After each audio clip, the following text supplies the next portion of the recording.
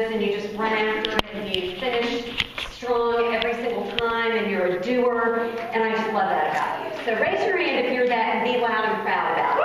Okay? That's awesome. So really there's a lot of you in this room who aren't, or were you just kind of like shy to say it? I mean, you're usually not shy. So if you feel like you put yourself in a category with the turtle, with me, raise your hand.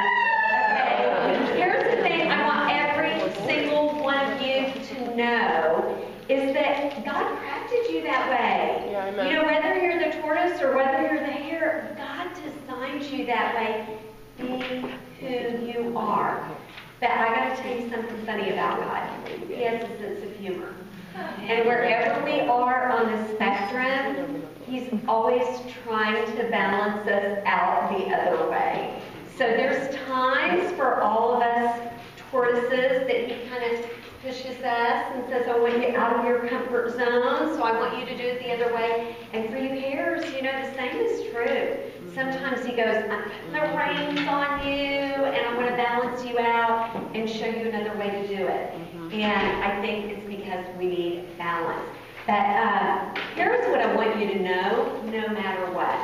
This is a really cool thing, and it keeps you going through everything. And it's just my testimony. I know it's true because it's kept me going for 32 years. But you know God wants to bless your business. He really does. And you may have either come through a time or be in a time, or you may be getting ready to go through a time where sometimes that's kind of foggy. Like, you have days that you wake up and you don't really believe that truth. But just always remind yourself of that. I remember for years that would just ring in my head because Beverly Terrell always said that. God wants to bless your business. God wants to bless your business. God wants to bless your business. And some days, I got to tell you, that's the only thing that got me through.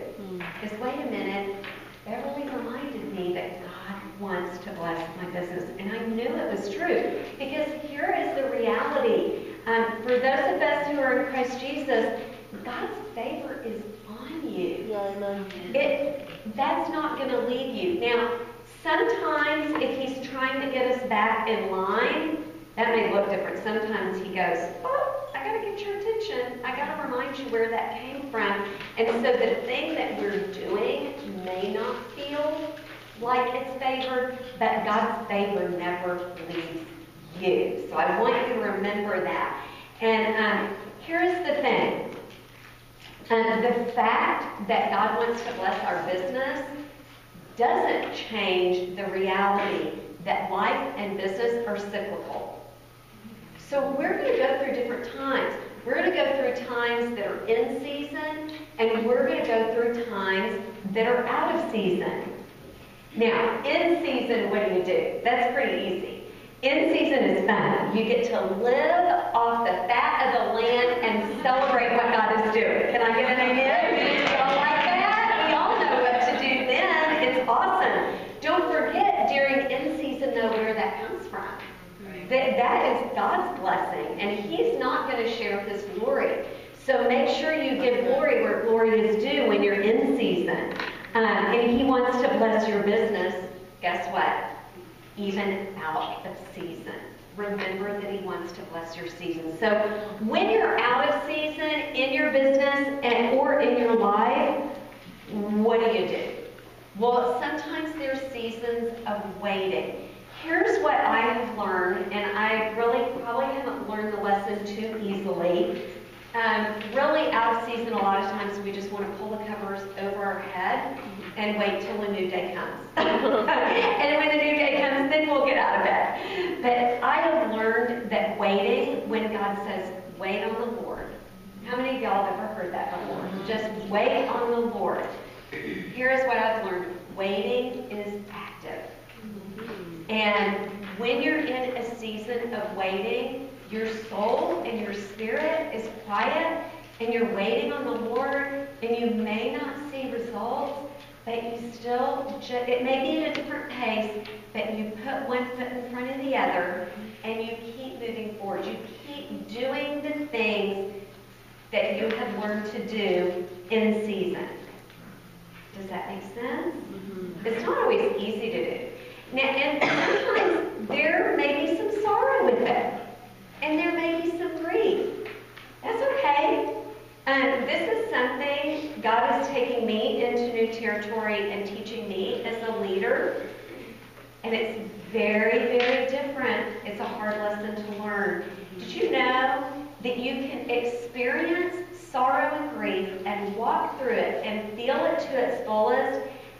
very same time that you're meditating on truth and thinking positively?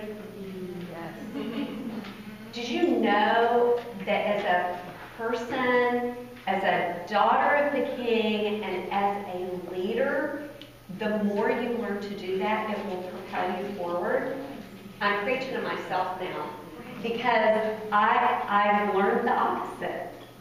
I've learned to stuff the grief and the sorrow and the pain and work. And you know what? If you're a strong leader, you've probably learned to do the same thing too.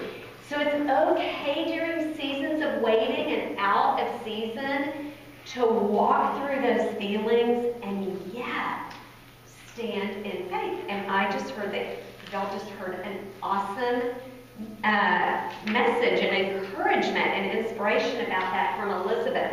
So I really think, because when I got up this morning, I said, okay, Lord, what do you want me to tell them? I mean, I know I'm going to tell them fashion, but what else do you want me to tell them? And so I know He's speaking, because that's what He started downloading to me. So waiting is active. If He has said wait, that it's not time yet, keep working step by step, doing what you know to do. In fact, Andy Horner said it this way: do it one more time. Think about that a second. Do it one more time. You're never finished. Just do it one more time. When you get to the very end, do it one more time. Keep working, keep watching, keep praying. Now, in the process, make sure you're doing what God wants you to do. Like, seriously, that's really important. And that you're doing the right things. But here's the promise that we have in Galatians 6:9. It tells us, and let us not get tired of doing what is right, for after a while we will reap a harvest of blessing if we don't get discouraged in that. Now, how cool is that? Now, the reason I preface that with make sure you're doing what God wants you to do, because if you're doing it in your own strength and you're, acting just out of your own sheer willpower and not doing really what He's called you to do, and if you're not walking in obedience, it's going to be for naught. You're not going to have fruit from that.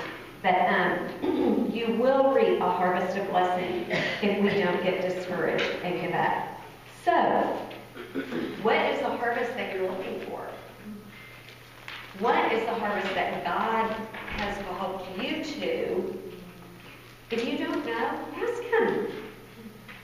Ask Him. Maybe during your season of waiting, He wants to, I know He does, not maybe. He wants to download vision to you and make your path straight before you. So I know He's going to do that. Now, I love this song that we just heard. Wasn't that awesome?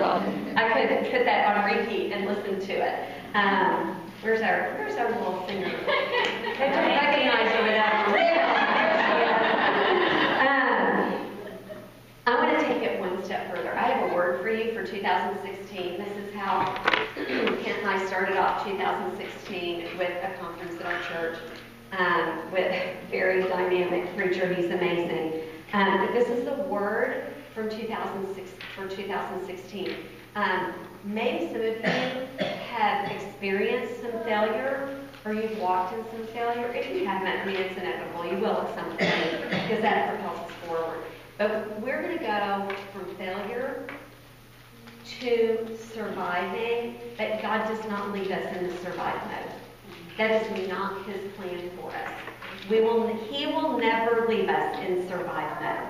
You know what's always in front of us? Thrive.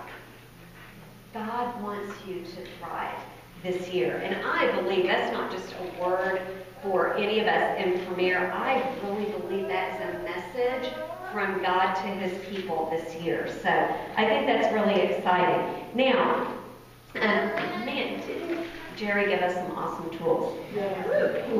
That really encouraged me. There was so much of that I needed to hear, there were so many things I recognized. I used to do that. I forgot about it. I got to start doing that again and do something new. But I want you to take those tools that she gave you, and in Judges 3:31, there's a guy that's mentioned one time that he did something great. His name is Shamgar. Have y'all ever heard of Shamgar? Anybody know about Shamgar? Oh, you heard it here first. Shamgar did something incredible. At that point in time, it's in Judges 3:31. It's the very last verse at the end of the chapter. Shamgar was living at a time that really everything that Israel had been depleted. And they really didn't even have good weapons of warfare. But what Shamgar did have, he had an ox goad. Thank you so much. Anybody know what an ox goad is? I didn't either. I had to look it up. I heard somebody tell the story that he did this with the jawbone of a donkey, but when I started researching it and I really read that verse, that's not true at all. I was like, seriously, how did these things get miscommunicated that? Actually, an ox goad is a nice weapon, but not when you think it's all you have to fend off all the enemies coming against you. And you know anything about Old Testament Bible history, Israel constantly had all kinds of really fierce enemies coming against them. Well, all Shamgar had at that time was an ox goad, and it's a big wooden stick or spear, basically, that can be like 5 to 8 feet long, and it has a metal spear at the end. But really, it's not a weapon of warfare. Actually, what they would use it for was when they were plowing to prod the ox, because the ox's kind of knee-jerk reaction was to fight against it. It would really harm them, as you can imagine. And so the ox didn't want to do that. So it really just kept the ox in line. So that's all Shamgar had. And you know what he did? He saved the nation of Israel with it. He slew 600 Philistines. Now, the Philistines were giants. Anybody remember, like, somebody else who slew a Philistine? David slew the giant Goliath with a stone. Goliath was a Philistine. And so, the rest of the Philistines were small. They were giant people. And that's a whole other study to learn about giants. But they're really evil. They really were. And so he used that ox goad and slew 600 Philistines. So what's the lesson that we take away with Shamgar? Is do what you can, when you can, with what you have. And I just said that wrong. But I had it written down here exactly. I don't know where it went. Do what you can where you are with what you have. There we go. Do what you can where you are with what you have. So y'all got some pretty good tools this morning, didn't you?